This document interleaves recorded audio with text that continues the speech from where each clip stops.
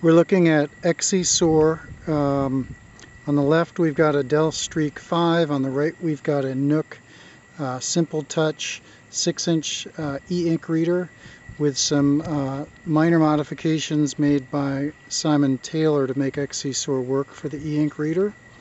So I'm going to start up XCSoar on both. In simulator mode you can see there's some discoloration here with the color photos and the black and white e-ink reader that we haven't fixed yet. Let's take a look at the dialog boxes just so we can compare. They look reasonable in both the left and the right. I'm just going to cancel out or select each of those. Okay, and we'll continue to the main screen. Okay, now what I'm going to do is I'm going to play back a file. So I go to, config,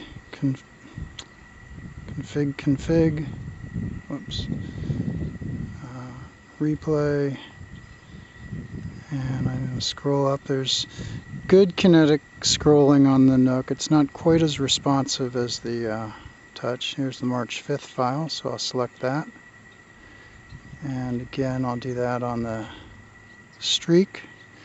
So a little bit faster kinetic scrolling on the Streak. Okay, I'm going to zoom out a little bit more also.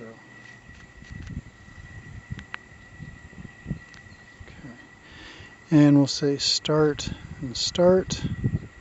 So hopefully these two flights will be synchronized. And what you can see is it'll take a second or two for the planes to get going. While it's doing, let's do some zoom out on the Nook first. It's pretty responsive. Zooming out on the Streak is a little more responsive. I've got topology turned on and terrain turned off. The terrain display is not working on the Nook yet. Presumably it could be made to work if we were to change the color palette so it's a little more gray oriented instead of color. So now we have the takeoff was triggered on both devices. We're taking off to the southwest. So you can see the pan or the panning adjusting on the two screens together. I'm going to increase the playback rate to 10x on both.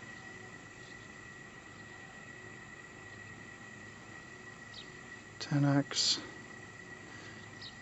select. Trying to keep the two screens synchronized. Okay, now the task is started on both.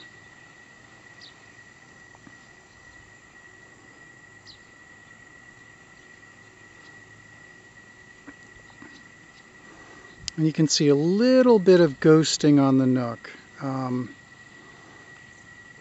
It's very dim ghosting. I'm not sure you can see it, but you can see there's some little bit of lines. Now I'm going to go back into regular mode, regular speed, to try to let's see what it's like in circling. So I'm going to go 1x, select, close, and I've got circling north. Everything is north up on this, I'm pretty sure, even with thermaling. I'm not sure how the Nook would respond to track up or to anything but north up. I'm not sure if it would be responsive enough to do a rotating screen or not. It'd be an interesting test. I'll do that at a later date, I guess. So you can see the little planes are responsive. Let's I'm going to move into the sunlight now. I'll pick up my little chair, and it's about noon here in August, and about 11:30 actually. And see how these guys look here. I've got the sun a little bit to the left. You can see the shadows are there. And right now, I can see a little reflection in the streak. It's clouds. It looks like kind of a nice soaring day almost. I'm going to stand up and block that reflection. I'm wearing a white shirt. And you can actually see a little bit of the reflection of the camera. Maybe I'll try to aim that down a little bit. So the reflection's a bit of an issue on the Nook. It's not an issue at all on the I'm sorry, the reflection is an issue on the Streak. It's not at all an issue on the Nook. Okay, so again, let's do zoom out to zoom in, sorry. Oh, yeah, and you can see there's our thermals. And we'll do zoom in here also just to see the colors. And they're very comparable. The Nook is a brighter screen, there's no question about that. But you can see on the Streak we have a color vario trail, and on the Nook it's only able to do that via, I guess it could have gray. There's, I believe 8 gray levels of gray on the Nook, and yeah, there's a different color right there in the trail. And the thickness of the trail is also used. Let's try thermal assistant, see how that looks. Where is it? It's info, I think. Info. There we go, thermal assistant.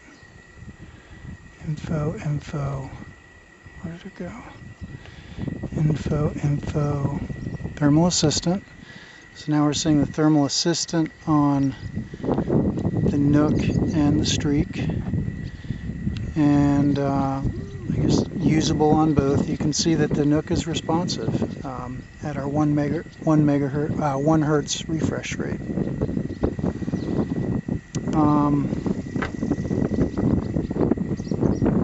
So that's about it.